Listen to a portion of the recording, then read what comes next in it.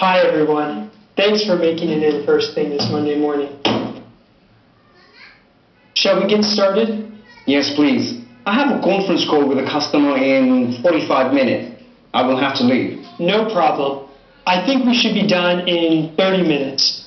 Just to remind everyone, we are here to discuss the ways we can staff up the project in the Philippines and the impact it will have on other ongoing projects. That's why we have Jake as the project leader for Philippines, Sam as the operations representative, and Cho from HR. We have several alternatives. Sam, can you take us through them, please? Sure, Connor. Here's a list of alternatives. I'll just pass it around to everyone. The first one, as you can see, is to send Lisa.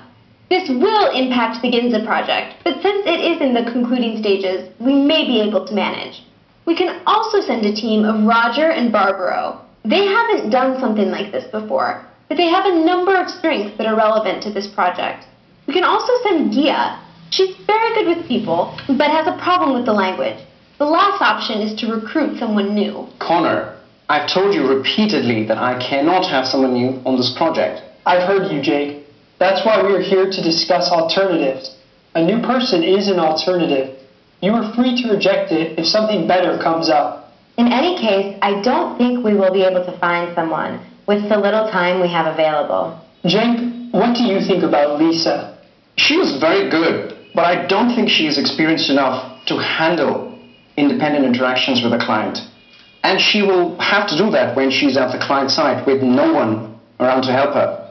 I would like to have Pat. Pat is involved in the Tokyo project and is the only one who speaks Japanese. In actual fact, it is not possible to replace her. The revenue from the Philippines is 4 times that of the Tokyo project.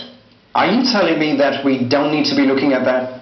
To be honest, we would like to, but not at the cost of jeopardizing the project.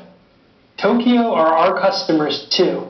I don't have a budget for 2 resources. I don't think that will be a problem. The combined cost of Roger and Barbaro is lower than that of Pat. If you can afford her, you can afford them. Excellent. We seem to have a viable alternative here. Jake, can you and Sam discuss this and see if it is workable? Maybe we should meet again tomorrow morning to see what things are looking like. And we all agree that if this can be worked out, it will be good for the company all around, and the client will not suffer either. Let me just highlight that Barbaro had asked for some time off. I don't know if she will be able to go, but I will have a chat and find out. Thanks, Cho. That's all for today. See you all tomorrow at 11 a.m. right here.